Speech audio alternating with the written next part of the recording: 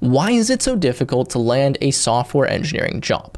Well, in this video, I want to break down the truth about the software engineering job market and talk about what you can actually do about it if you want to land a job. Now, for a bit of context here, I've been working with about 100 students in a one-on-one capacity through my program, DevLaunch. This has been over the past 6 months, and while we've had a lot of success landing students' jobs, it's not been easy. There's a lot of work that they need to do. There's a lot of refinements that we need to make. And even students that come in with a ton of experience at a senior software engineering level are still struggling before they get that guidance. They have a good resume, they have a good portfolio, they have a good amount of experience in general, but when they apply, they're completely getting ghosted. They go in for a few interviews, no one ever calls them back, and they're kind of wondering, what the heck do I have to do to land this job, which is what I want to focus on in this video. Okay, so first let's start with some observations about the market. Now, if we compare this back to the peak of the job market a few years ago when there was tons of jobs, everyone was hiring, it was super easy to get into tech, obviously the market is completely different now. Employers are a lot more picky, they're not hiring as aggressively, we have layoffs coming, and software engineering is not as stable as a career as it used to be. That's just the reality of it. We can complain about it all we want, but in this video I want to focus more on the solutions.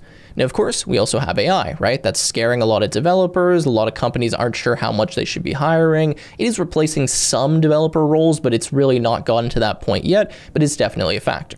And then, of course, we have outsourcing, macroeconomics, and there's a lot of things that are affecting the software developer industry. Now, with all of that said, this industry is still seeing some growth. Even though it doesn't feel like that, the amount of software engineering jobs is slowly ticking up after we had that large dip, kind of during and after the pandemic. And I want to go through a few stats that are a little bit positive to give us some optimism, and then talk about the strategies you can employ personally if you want to succeed in this market. The first stat I have is from the Bureau of Labor Statistics, and this projects that in the United States, employment for software developers, quality assurance analysts, and testers will grow about 15% from 2024 to 2034, so in 10 years, which is much faster than the average for all other occupations. Now, that's about 130,000 job openings per year on average from both growth and then replacement needs. Now, another stat I have comes from iTransition, and similarly, they put the growth for software developers and other related roles at 17% from 2023 to 2033, forecasting about 327,000 new jobs in that span. Now, there's a lot of other stats that we could go through, but generally speaking, the market is growing. It's not a massive, crazy, aggressive growth, but compared to a lot of other industries, it is still quite healthy. It's not something that I think we should be too concerned with in terms of the number of jobs. Most likely, the reason you can't get a job isn't because there's enough of them, it's because you're making a mistake when you're applying, and that's what we'll get into now. Okay, so the first thing that I want to talk about here is niche. Now, a few years ago, when you were applying for developer jobs, it was relatively easy to get a job, even if you didn't have the exact tech stack that a company needed, and you were more of a general developer. You could put together a resume and you could have Java and C++ and Python, a little bit of machine learning, and kind of skills all over the place, and show that you're well-rounded, that you know how to learn and adapt, and you could probably land a job if you could pass some of the interviews, right?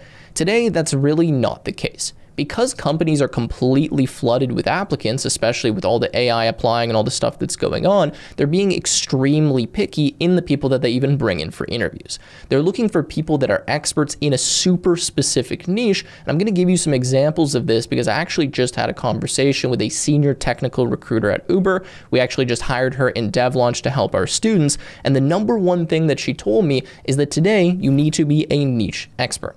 Your resume and profile needs to be extremely tailored. You have to be someone who stands out as a really, really good fit for this particular role, not someone who could do the job.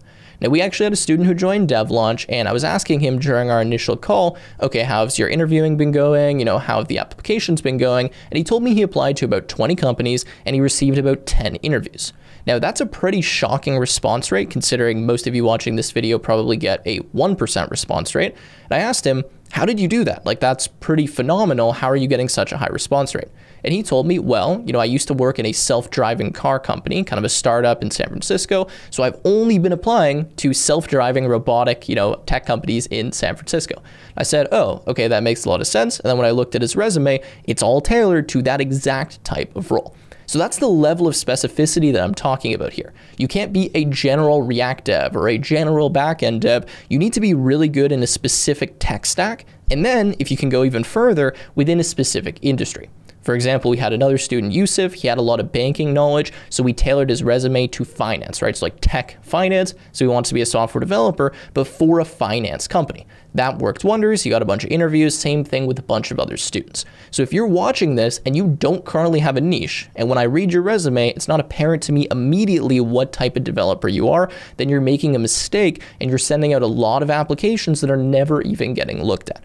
So moral of the story here, you need to be really specific in the companies that you're targeting. You need to target a specific tech stack and type of development. You can't be applying to front end and back end and full stack and AI and ML. You need to pick one area and then dive as deep as you possibly can within a specific industry so that you really stand out. I know it seems like there's less jobs that will apply to you, but I promise you that is going to make a big difference and actually get a lot of your applications seen. Now, the next topic that I want to dive into here is applying. Now, essentially, most of you watching this video have no strategy when it comes to applying. You're just spraying and praying, you're sending out a bunch of random interviews, and you're kind of just hoping that you get like selected for the lottery, that you get brought in for an interview, and you somehow are able to pass that when you've applied to every single software engineering job that exists under the sun. Now, that obviously is not a good approach. Even if that volume gets you some interviews, it really is not going to be effective because you can't prepare for every type of job that exists out there, right? If I apply to back-end, front-end, AI, full stack, there's no way that I can be prepared for all of those types of interviews. So you need to be a lot more targeted in your approach. Once you've determined your niche, you need to apply much more strategically to jobs that actually fit your profile. Right? Where you're looking at this job, you're comparing it against your resume, and you actually do have most of the skills that are there. It doesn't mean you can't apply to things that are a little bit outside of your domain, but generally speaking, if you are a back-end Java developer, you shouldn't be applying to a random C++ role or to a Python ML role, even if you did a little bit of Python back when you were in university. Hopefully you get what I'm saying. Now, in order to be more strategic here, I highly recommend tailoring your resume to every application that you send out. It doesn't need to take a long time. Simply changing the professional summary, making some very small adjustments does make a big difference. But what really obviously takes it to the next level is if you can get a real human being to review your profile. Now, the best way to do that is with some kind of referral. It's not easy to generate a referral, you typically need to know someone or do some networking. So if you're not able to do that, then what you need to do is try to reach out to the hiring manager on LinkedIn. Now, for a lot of these jobs, it's not extremely difficult to find who's actually hiring and to get in touch with recruiters. For example, like I mentioned, we literally just hired a senior technical recruiter at Uber. She's working for DevLaunch. You could have just connected with her on LinkedIn, sent her a good cold DM message, and she's probably going to at least see it, right? So that's the same thing with all of these recruiters that are hiring for all of these different jobs. You need to find them, reach out to them, send some kind of message, and even if you only get a 10% response rate from that, at least you're getting someone to actually look at your profile and you're generating a relationship and an opportunity that could lead to a job. Now, bluntly, I know that most of you watching this video are not going to do that. You're going to hear that, you're going to say, oh, it's advice I've heard before, it doesn't work because you did it 3 times and no one replied to you, and you're just going to go and continue doing the same thing. That's completely fine, but that's also exactly why this strategy still works because so few people actually do it. It's something we focus on a lot in our program. We teach you exactly how to do it. If you want a full video breaking down how to find the hiring manager and how to reach out to them, let me know and I'm happy to make that. And if you want immediate assistance with your application process, feel free to book a call with my team from the link in the description and we'll see if you're a good fit to join the program. Regardless, that's what you need to do when it comes out to applying. You need to just get people to actually look at your resume and do that in any way that you possibly can. Have the best LinkedIn possible, have the best resume possible, tailor the resume, try to get referrals if you can. If you can't, then try to network or at least reach out to the recruiters and hiring managers on LinkedIn, send a cold DM message, and I guarantee you'll get a higher response rate there, and you're actually doing something actively to help yourself rather than just sitting back, praying, and essentially trying to win the lottery out of the 10,000 applicants that applied to a single job. Now, the next topic to get into is interviewing. Now, we can generate as many opportunities as we want, but if you cannot pass an interview, then you are not going to land a job. So I want to talk to you about essentially how to prepare for interviews and what the smartest strategy is. Now, obviously, for every type of job, you can expect a different type of interview round. If you're applying for a big tech company, expect that you're going to get very heavy data structures and algorithms types questions. If you're going for mid to senior level roles, you're going to get asked some type of system design. And then in all of these roles, you're probably going to have some type of recruiter screen or kind of behavioral questions. Objectively speaking, the behavioral round is the easiest one to pass. However, You need to be confident, clear, and concise in your answers, which bluntly, a lot of developers really need to work on. So the first thing I would advise to all of you is practice answering interview questions out loud. Okay, create a simple list of all of the interview questions that are super popular, right? What's your biggest strength? What's your biggest weakness? Tell me about a time you worked on a team. Tell me about a time you took initiative for a project. Whatever. You guys know these. You can go ask ChatGPT. And for every single one of those questions, practice answering them out loud using the STAR method, right? Situation, task, action, and then result, okay? And for these, I would highly recommend writing down a super simple kind of bullet pointed script of how you would answer that question so you can rehearse it and be really well prepared when you do get asked these questions in an interview. For example, tell me about yourself. That's something that you need to be able to answer extremely concisely, and you know that it's going to come up, so there's no excuse not to be prepared for it. That's the behavioral round. Then we get to the technical round. Now, for the technical round, I would highly suggest being intelligent where you're spending your time and making sure that you're preparing for the technical round you're likely going to receive. Now, if you're applying to startups, for example, it's unlikely that you're going to get asked a data structures and algorithm type question. If you're applying to big tech, you know that that's going to come up. If you're applying to a mid-sized company, it's more likely you're going to get asked something practical where you go into an interview and you actually have to like design a React component or like build a simple API in Python or something along those lines. So first, understand what the interview is likely going to be. Obviously, you don't always know, but you can make an educated guess and then create your prep plan based on that.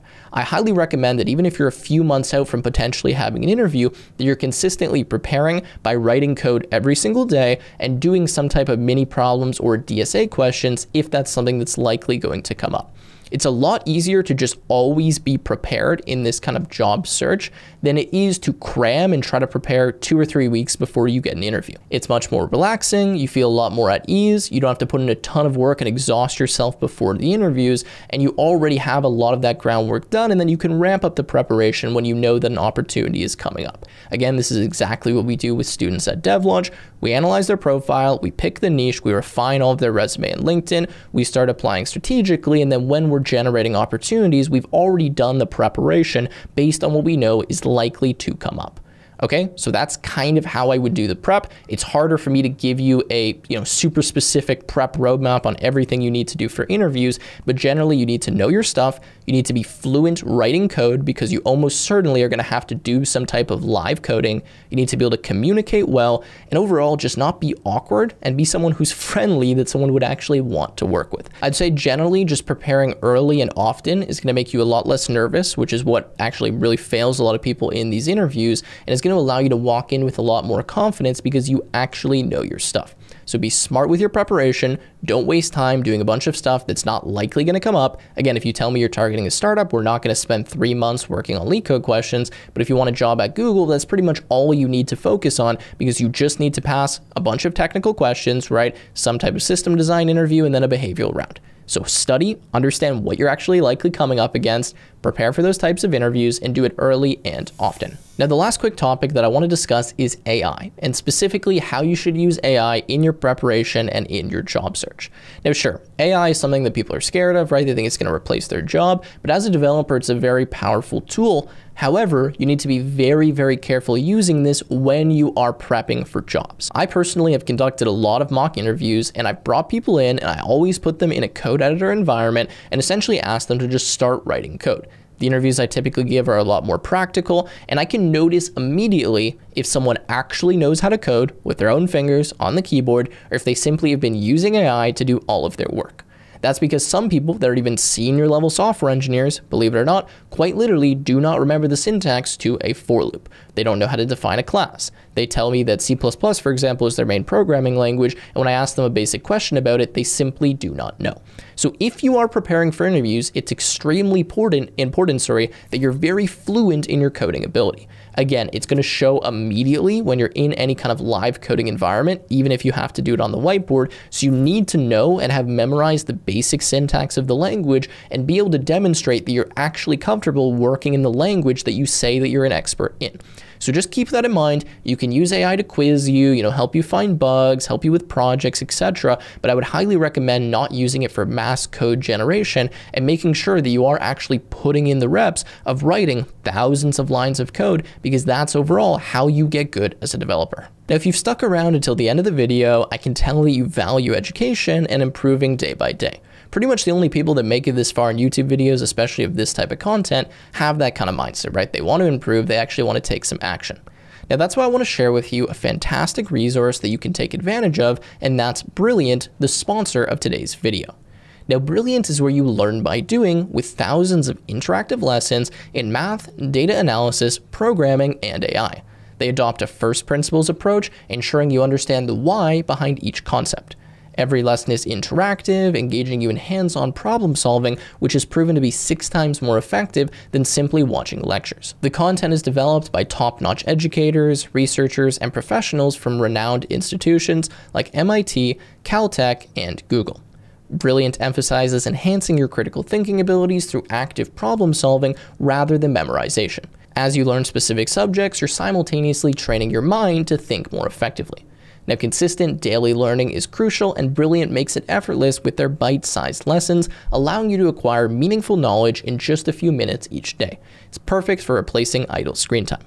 Additionally, Brilliant offers a comprehensive range of computer science and Python courses, as well as extensive AI workshops guiding you from a complete beginner to an expert through practical hands-on lessons. To learn for free on Brilliant, go to brilliant.org/techwithtim, scan the QR code on screen, or click the link in the description. Brilliant's also given our viewers 20% off an annual premium subscription, which gives you unlimited daily access to everything on Brilliant.